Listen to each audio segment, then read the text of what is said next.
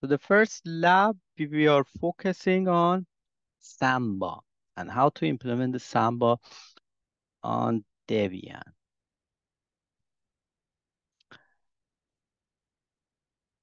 So I'm opening terminal. Let me make it bigger. So what we are doing, the steps are like that. So sudo -s ping 4224 to see that we have internet. It's okay. So then apt-get install SAMBA. So we are installing SAMBA servers now.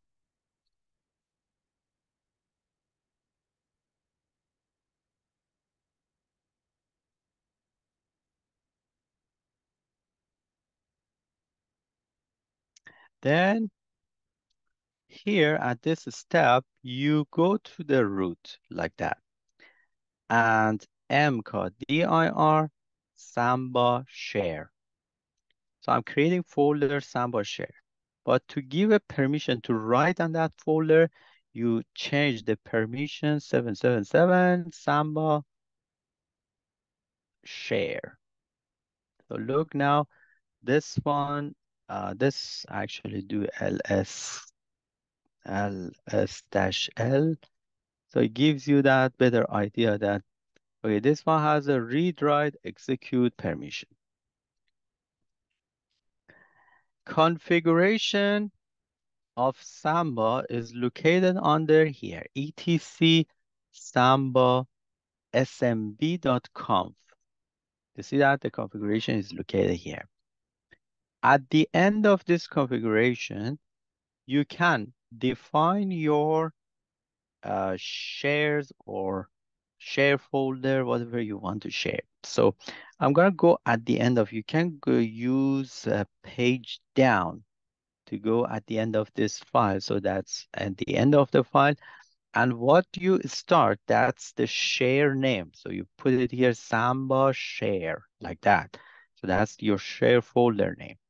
And then you put your comment here. So that's like a description. That's Samba on Debian. So then paths, where is that folder is located? So it is Samba share folder is located under slash read only. Do you want to have a write or read only? Read only, no, that means that you can write also on them. Browsable, so that means that you can have a browsing on this folder, yes. Guest, okay, that means that guest can access this folder. Also, I put yes. So this configuration, I control X, yes. And now, if you want to restart the Samba services, you do service SMD restart. So you restart the service of SMD. Test parm, it will tell you that you have done correctly or not. That's a kind of testing for Samba protocol. You see that file services is okay. It will tell you that that's your configuration that you have done so far. And my configuration is located at the last one. If you do SMB status, doesn't have anything. Net status share, right? Doesn't have anything. But I'm gonna do one of the, so if you check it, check the IP address here, IP address. So IP address is 192.168.199.136. I'm gonna also check the networking here. This one is NAT. So this is Windows 10 for verification of your Samba, that what you have done is correctly or not. So this one also is NAT, and I put this IP at 192.168.199.136. So it's like that, 192.168.199.136. So something happens. Um, You get error. If you get error, you should enable SAMBA, services under SMB, services under control panel. So here you see that I can see that share folder. Also, I can create a folder that's or high under here. Also, I can create a file from Windows. Okay, so let's see that. We can see this folder or not. So I'm here, ls, under this folder, cd samba share, ls, look, high folder is there. And I can see the file also, cd high is also here from Windows. You see that easily we can reach to this folder. And now if you do SMB status, you see that it will show you that, okay, you reach to hide at this time, you surf on this folder. So these are like your logs for this one. Net share, net status shares also shows that, okay, you have reached to this folder, Samba share from this IP address at this time. So these are like logs that is created for me. Now let's make it more interesting. So let's say you want to create a folder which is not accessible by guest.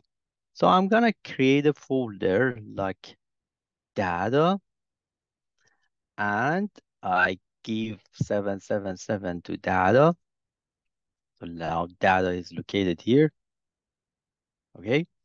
So then now go under nano etc samba and smb.conf, this file.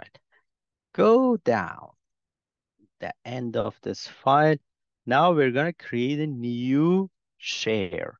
And we call this one as a data. So this time the path is different. Um, is located under that slash data. Valid users. That means that only this user is using this folder, Hamid. I create user Hamid later. Browsable, yes. Read only, no. Create mask. That's like creating a permission for this folder and the directory. Directory mask is 0777. So that's my configuration for this part. And I'm gonna restart. You can do this one also, systemctl restart SMBD. So we don't have that user, right? So user add Hamid.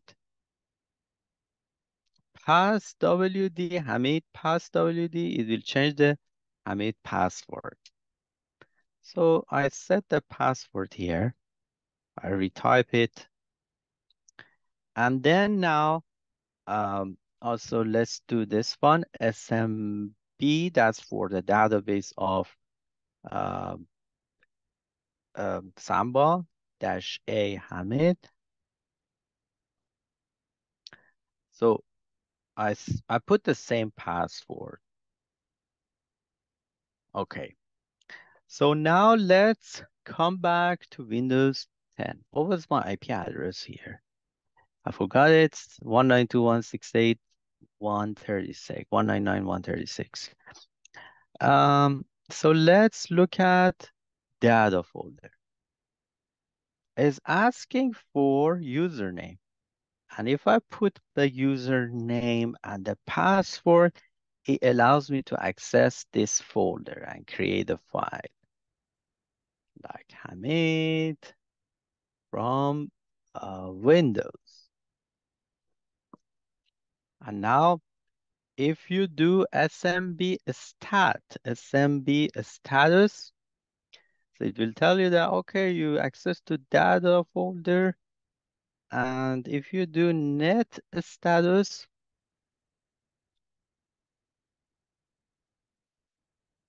net status shares. So then it says that there is no, or maybe shares. Yeah, is here from your access to this data folder. So it's like a log showing you what you have access from the other operating system. So actually that concludes this lab for Samba.